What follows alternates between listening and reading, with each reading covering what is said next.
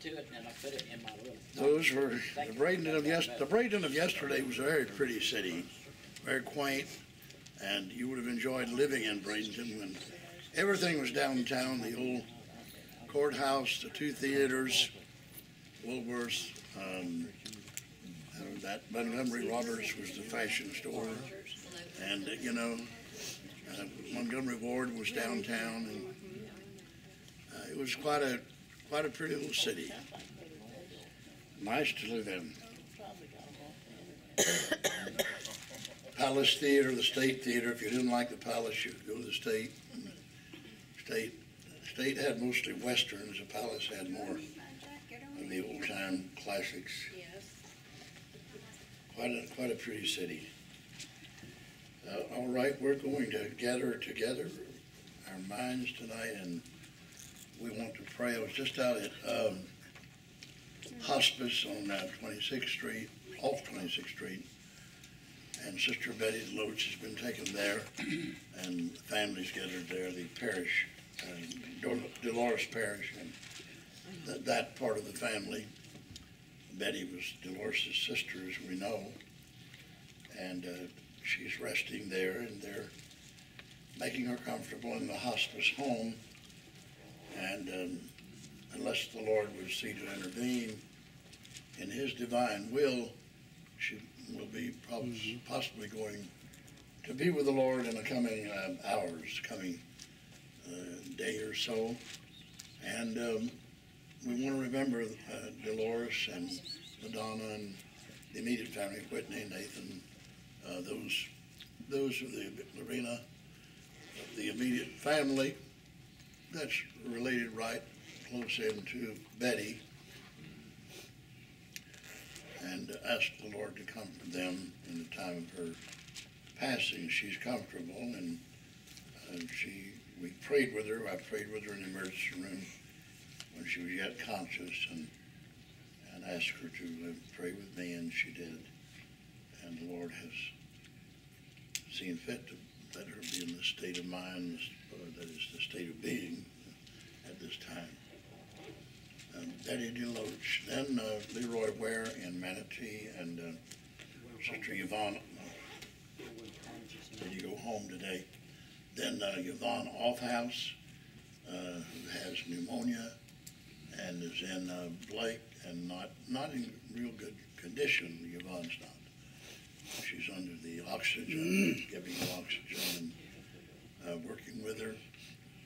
And so we want to remember Yvonne Offhouse. You know, she has the little daughter, Katie, that she brings to church with her. And so let's remember Yvonne. And there's Brother Bernard. He's in room 341. Blake. I guess he's just moving from one room to the other, from what I understand. Sister Solange's husband and Sister Eustace's brother. So he's in Blake.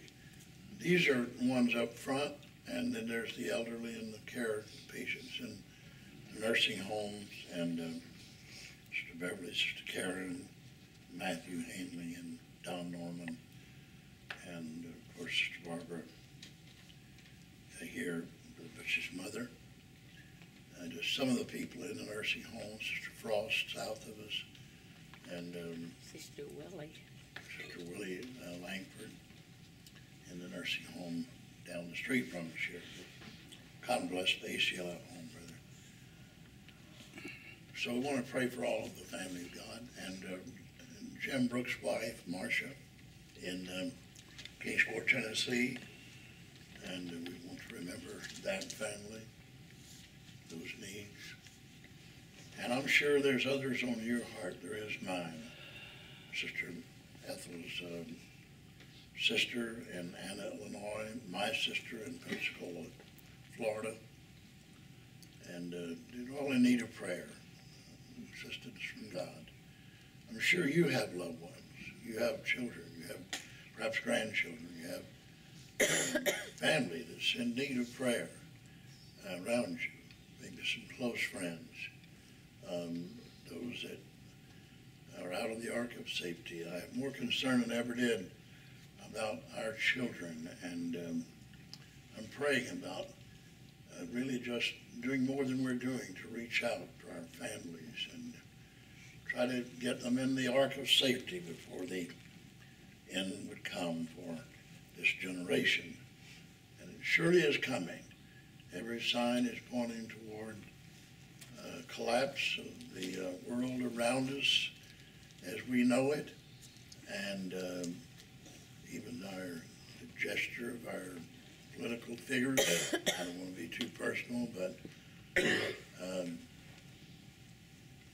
don't know. It's so plain. It seems everybody could see the newspaper publishing where our powers of government are, what they're doing, where they are, the compromises being made between nations right now and governments, and all leading to one thing, a political collapse of the structure of the world as we know it. And I know that the Lord is governor of all and ruler of all, so I place my trust in him. We put our trust in our Savior. If there's any other special need, we'll take it now. Praise God. Remember it. I know there are special needs in your heart, so we'll just pray right now. Heavenly Father, we come before you and we acknowledge your will in our life, and we acknowledge that we're nothing, we're nobody as far as flesh is concerned, and we know that there are many, many, many suffering souls around us. The world we live in, there's suffering souls, there's suffering spirits. Lord, let our church become a landmark. Let it become truly a city set on a hill. Let it exercise all that we have within us to bring people to the cross, bring people to salvation. Let them touch the hem of your garment. Let them feel that is the Spirit of the mighty, mighty God of heaven. Lord, forgive our doubts, forgive our fears, forgive our shortcomings, forgive our lack of being able to sometimes show faith as we need to, and somehow, Lord, our light gets dim in the world around us, but let it shine brighter. Let our light shine, so shine before men that they can see our good works that we only have in you, and that they may glorify not us, but you, our Father, which is in heaven. Father, look down upon the weeping and the needy, and those that are in the hour of passing, the hour of death. Yea, though I walk through the valley of the shadow of death, fear no evil. Lord, to look down on these that are weeping around loved ones and comfort them. And, oh, Jesus, and as we have our sorrows and we have our moments when we bid goodbye, and we know that we are going to a distant land beyond our vision to see. Oh, God, help us, Lord, to walk in the light, be in the light, be encouraged in the power of a great God that can keep us in troubled times and troubled hours, troubled moments, Lord. And let us flee to the rock that is higher than us and the shelter, Lord, of your name. And you said we will look unto the hills from whence cometh our help. Our help cometh from the Lord. Oh, Jesus, tonight, we know that as we've gathered in this prayer meeting that we're here for one purpose, to pray, to study your word, to draw near unto you, and to understand the plan of salvation in as much as we can. And, oh, God, to understand the mysteries of the kingdom of heaven, and to understand, Lord, the things we can't understand. Quicken our minds, quicken our spirit, Forgive us of any sins, if there be any. Forgive us of iniquity, if that would be. Forgive us of our being short of patience, our inferior part, our part of us that can't sustain itself to praise you, to worship you. Oh, Jesus, come in and fill the need of the church in the hour that we're living in. We plead the blood tonight. We can do no more than to plead the blood of the cross, the power of the name of Jesus. Oh, Jesus, heal our sick. We can't heal the sick. We can't make them whole. We can't make them be forgiven of their sins. We can't arouse the mind of people to hear the gospel, to listen to the gospel. Lord, forgive those who would criticize us and come against us, and help us not to take an angry spirit or a spirit, Lord, that would want to do the same thing toward them, but to forgive them, Lord, and just say they don't know. Lay not this sin to their charge. Keep us in the right spirit. Keep us, Lord. If we're smitten on the one cheek, turn the other. And oh, Jesus, to love our enemies and to bless them that do curse us. Do good unto them that despitefully use us, that we may be the children of the Most High God. Oh, let our hearts be clean tonight. Let our hearts be clean. Let our spirits be clean as we approach the throne of grace and we plead before the throne of grace and we come into this Bible study. Lord, let our minds be clean and let our spirits be clean as we enter in, Lord, to the sanctuary of the house of God. Praise your name, Lord. Praise your name, Lord. Praise your name, Lord. Praise your name. Hallelujah, hallelujah. Thank you, Jesus. Thank you, Jesus. Thank you, Jesus. Praise the holy name. Praise the name of the Lord. Hallelujah, hallelujah. Oh, Jesus, we love you tonight. We worship you. We praise you.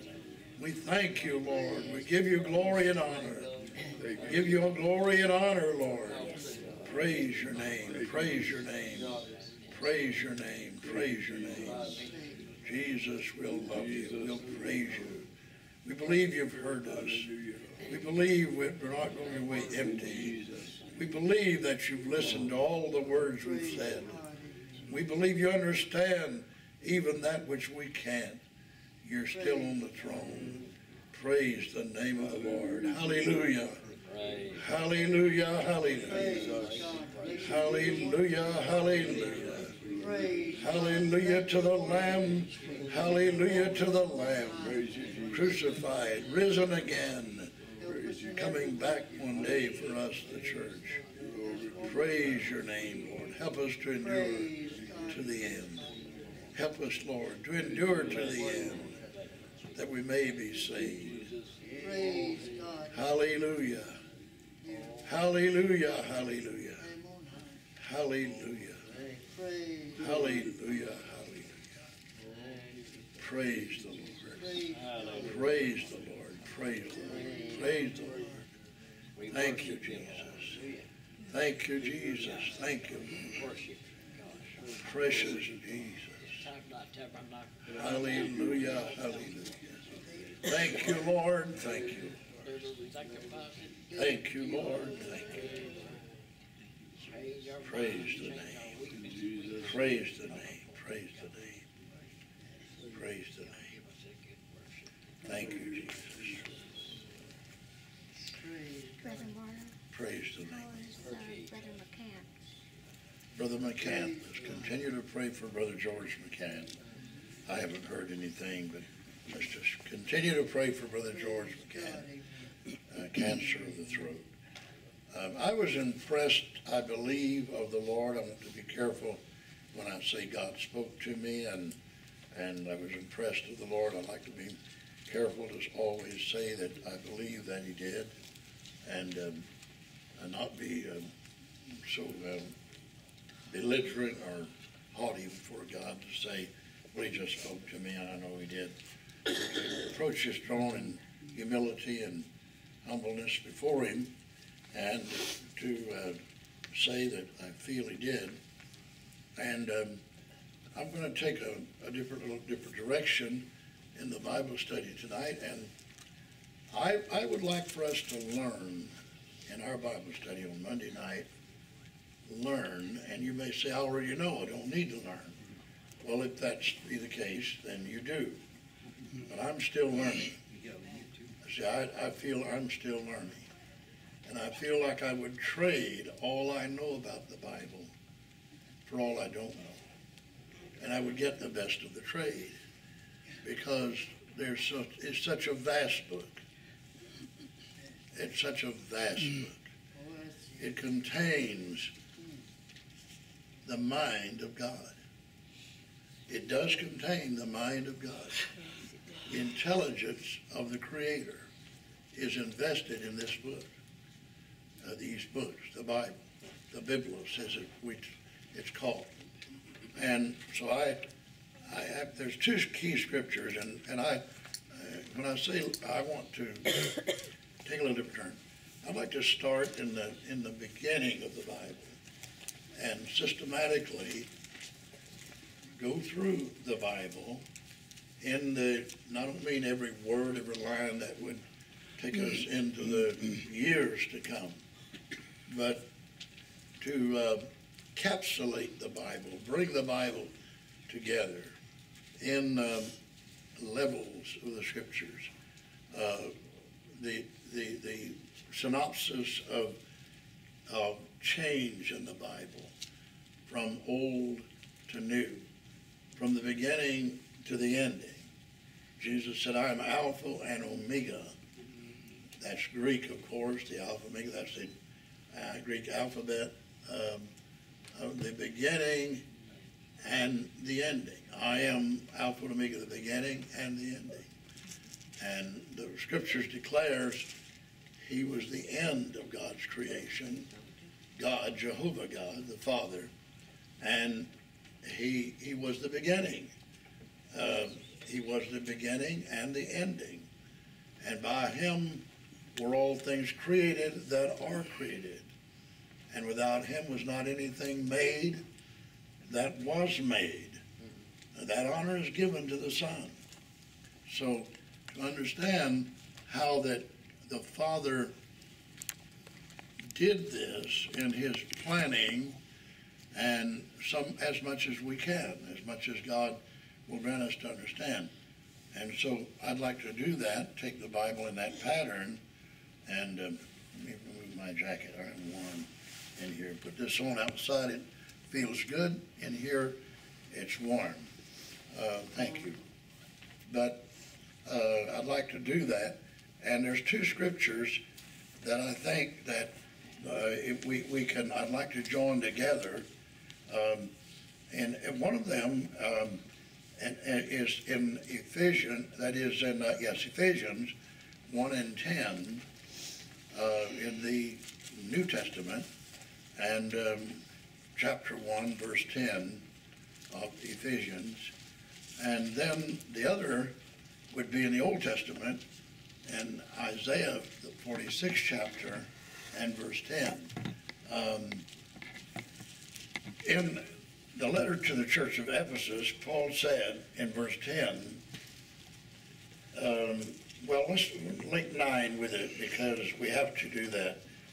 Verse 9, having made known unto us, now this is the apostle writing to the church, having made known unto us the mystery of his will, according to his good pleasure, which he hath purposed in himself. Now, this is the Father.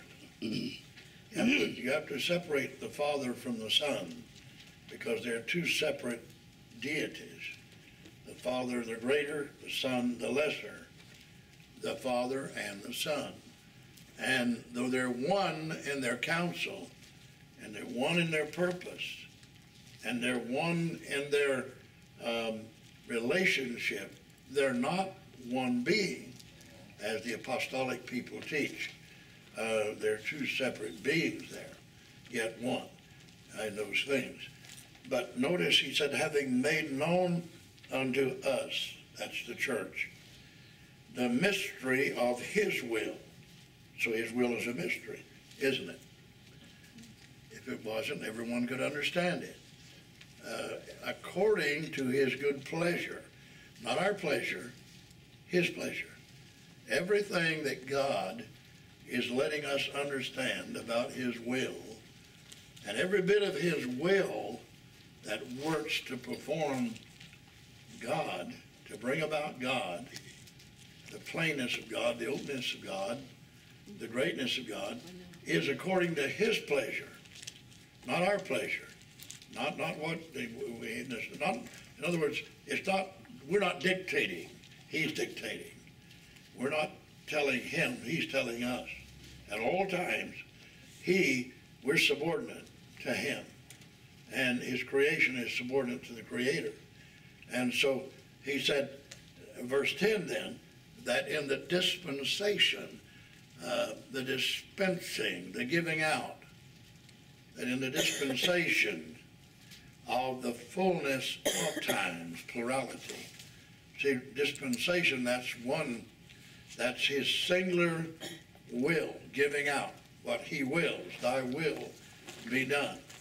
That in the dispensation of the fullness of times, times is what he gives us. Eternity is what belongs to him. We're living in his times now. In his time of his times. Put it that way, that's better. We're living in the time of his times. He holds the times. We're living in the time he has given us. So he said that he might gather together in one. Where's that oneness? All things in Christ. So everything is eventually to be centered in Christ. Every bit of his will, his purpose, his activity, his eternity is to be centered in Christ. And there will be no one worshiped on the earth but Christ. There will be no one given glory but Christ. Before God resumes and assumes his total lordship, godship, over man, over creation. See, at one time, God had total praise. Now we praise the Son. He allotted that. He allowed that. We couldn't do that and be in his will without he allotted that. But so God does not have a total devotion nor praise nor attention. Jehovah God, the Father, that you've never seen, I've never seen, and no man has ever seen. They saw Jesus. Jesus never said no man had ever seen him. He said no man has ever seen God at no time. So that, but we've seen the Son. The man has seen the Son. I didn't, but I've seen him in the vision of the Spirit, but not. They saw him on earth as the Son of Man. But he said, in one, all things in Christ, both which are in heaven. See, some things that is apart from us now is in heaven. But that has to become one with that which God has in the earth. So that everything that's in the earth will be open to heaven, and everything that's in heaven will be open to the earth. That God will reveal it, so that God himself, in the book of Revelations, not the Son, but God himself, will dwell among men. God himself that has never visited the planet Earth, never been in the form of God, the personage of God on the face of the earth. Only he sent his representatives. He created Adam, that was his representative.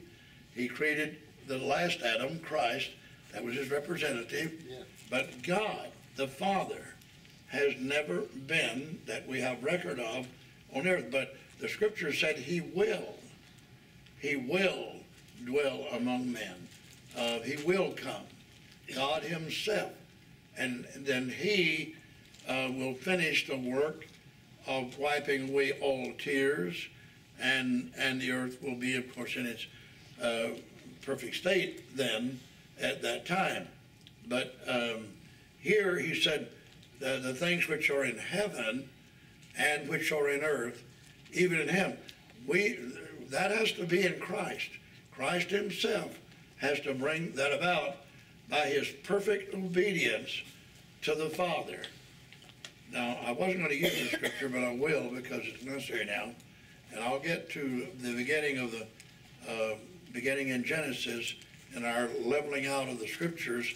And we're going to be in this area, so you'll have plenty of time to comment, ask questions, and make comments, what have you. But go into 1 Corinthians, the 15th chapter. Go into 1 Corinthians, the 15th chapter. Be sure we understand this. This goes right in conjunction with Ephesians 1 and 10. Verse 24, I believe is our beginning. Yes. Verse 24, chapter 15, 1 Corinthians. Then cometh the end. Now this is the end. That's no more after this. The end is the end. There's no more after the end. Then cometh the end, when he shall have delivered up the kingdom to God. That he should be capitalized there, but it isn't. That's Christ. No one else delivers up all things to God but Christ. He shall have delivered up the kingdom, because the kingdom belongs to Christ until this time. He is the King of kings and the Lord of lords, but he delivers it up. He steps down. He abdicates the throne. He no longer is the King of kings and the Lord of lords to God. He gives it back to the Father. That's why Jesus said in Matthew, the 6th chapter, they said, teach us to pray. He said, pray after this manner, our Father which art in heaven, hallowed be thy name, thy kingdom. So God has a kingdom. Thy kingdom come. It wasn't there because Jesus must possess the kingdom. He must possess being King of kings. But he said, thy kingdom come. Thy will be done. See, in earth as it is in heaven. So then he said here, even the Father, when he, that's Christ, shall have put down all rule, every bit of rule, whatever it is, political, military, social, anything man tries to rule with, anything any creation tries to rule with, it's put under his feet. It's put down. When he shall have put down all rule and all authority, all presidents, all potentates, all rulers have to be put down, and power, any power, military power, social power, any kind of power, educational power, anything to do with power. It must be put down, and he puts it away, and he reigns over it, for he, Christ, must reign, or must rule, till he, Christ, hath put all enemies under his feet, all enemies of man, all enemies of Christ, all enemies of perfect creation, all enemies that permit sin in the earth must be abolished, done away with, and put down. And the last enemy, this is the last one, he saves this till the last. The reason he saves death as the last enemy is because he uses death to destroy the ungodly. The ungodly must die. They must be judged. So he doesn't let death be put down till the last ungodly man or ungodly woman or sinner. They are dead. They are dead. They can't exist anymore. They can't be on his earth. He abolishes them. They're gone. As it was in the beginning, so it will be in the end. Yes. Because in the beginning, there was no sin, there was no death. So death must reign till sin has been put out of the earth, because he uses it as an enemy to destroy man, not the children of God, because a child of God only sees death in the body, not the soul, not the spirit. That lives, that goes back, that returns. The spirit shall return. Ecclesiastes 12 said, then the dust shall return to the dust, and the spirit shall return to God, who gave it. So the last enemy that is destroyed is death. Now, verse 27, for he hath put all things under his dominion, under his rule, under his feet. But when he saith, when he makes the statement, all things are under me, all things are put under him, it's plain, it's manifest, it's plain that he, now here's another he, and this he here is not the same he as we've been reading about in verse 24, 25. This is God. This is Jehovah God, that he is accepted. He never was, he never can be under the feet of any of his created beings, including his son, that he is accepted, which did put all things under Christ, or under him.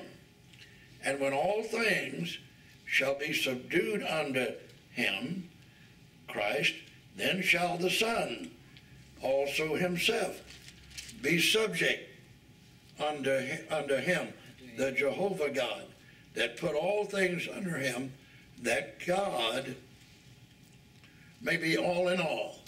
Now when this is fulfilled, and death is gone, the beast is gone, the false prophet is gone, the devil is gone, all these enemies are gone, then God is all in all.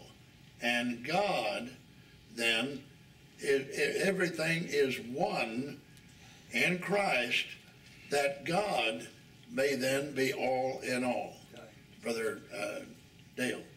This disposition, I understand, will end at the end of the 1,000 years millennial reign. It's when God brings the temple down and he puts everything under his feet. I'm saying, well, I have to have some kind of dimension there at the end of the 1,000 years. It's whenever Jesus turns everything back over to him. Well, there's a little season, though. There's a little season before he does that. Brother Dale, I agree with you that the 1,000 years ends.